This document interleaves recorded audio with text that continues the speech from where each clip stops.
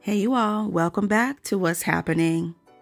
So shout out to Real Talk B. I want to give her props for bringing this to our attention that there was a lawsuit that Latisha and Marsauscott's company, Shoal Industries, had put out against Zengardens. Now, this lawsuit was interesting to me because I did a whole story about the Zengarden apartments last year that Shoal had assisted in constructing.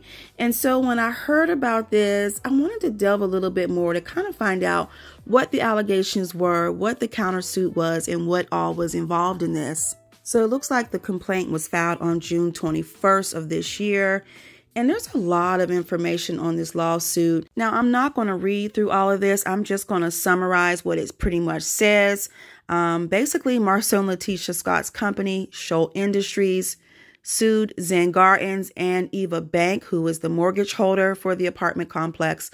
They sued them for $804,321.35, which Shoal claims is the value of the materials provided and labor services performed by Shoal at the direction of the owner.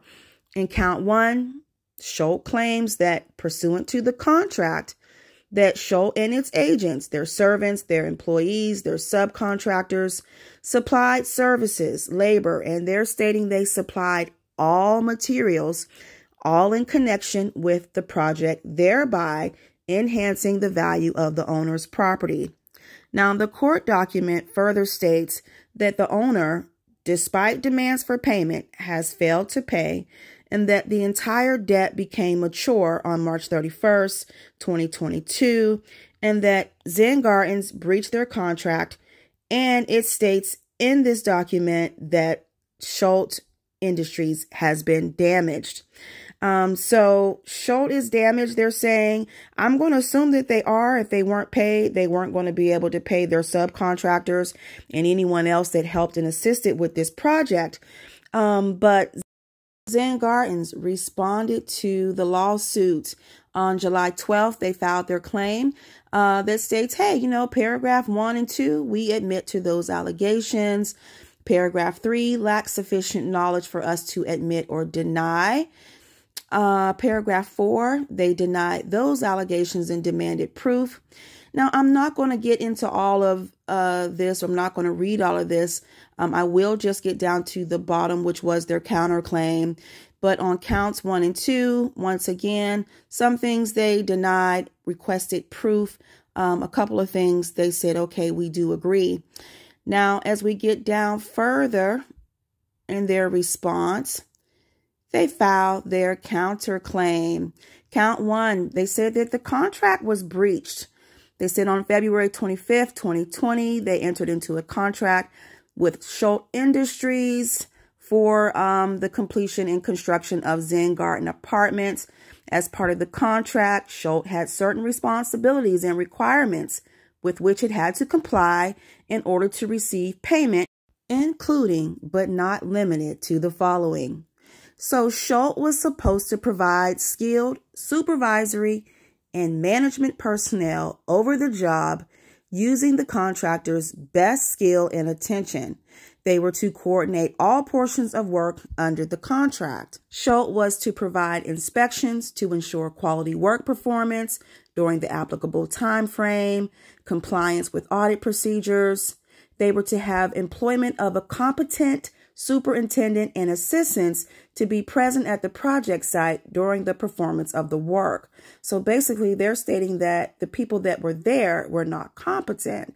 It goes on to say performance of the work should have been done in a competent and workmanlike manner and in a timely fashion. So obviously that wasn't done.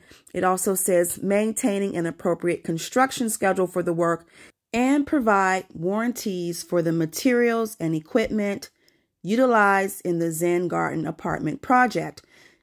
Zengarden says that Shoal failed to comply with the terms of the contract, and such non-compliance constitutes a material breach of the contract, which has caused Zen to incur damages including but not limited to the following. So Zen actually ended up having to hire a project management firm to complete the project. They were also required to pay additional sums for materials, including wood, metal, electrical, doors and windows, finishes, and specialty items. Zen says they've also suffered damages from these overrun costs because of the delay in the project caused by Schultz's breach of the contract. Now, this is where it gets real ugly in the countersuit. Zen says they've suffered a loss of revenue due to the delays caused by Schultz's failure to abide by the terms of the contract, but they are now demanding compensatory damages in the amount of $5,548,409.33. Yikes. They also say that they want interest as allowed by law, attorney fees, and costs. Now, Zengarden Apartments is alleging that Schultz intentionally and or negligently represented that it had skilled project managers and superintendents who would provide quality work as required by the contract. They said basically they misrepresented themselves in a nutshell. Zengarden goes on to accuse Schultz of intentionally and or negligently representing that it could perform the job for a specific price, which was substantially lower than other bids received by Zen in an effort to lure Zen into accepting Schultz's bid for the contract.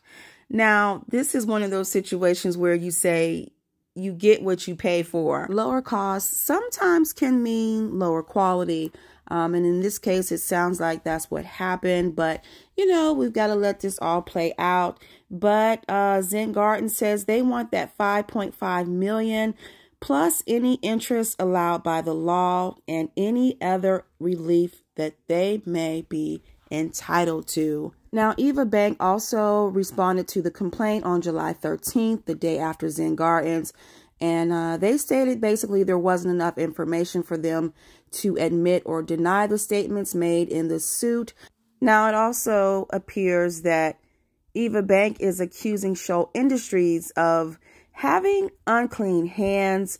And the unclean hands doctrine applies to cases where the plaintiff has acted unethically in connection to the circumstances that have led to the suit. Now, when I read that in the document, it made me think about Miss Melody. What does she always say? Clean hands, pure heart. That goes a long way in life, as you can see. And as far as Martell wanting to get himself back into Schultz and buy back into the company, probably not a good idea. His best bet is probably to just continue to focus on trying to sell that wine. And all of this is probably why we don't really see any type of construction or any work going on the show. But you guys, sound off below. Let me know your comments on all of this. Also, make sure you hit the subscribe button, give this video a thumbs up, and hit the notification bell so you never miss an update from what's happening.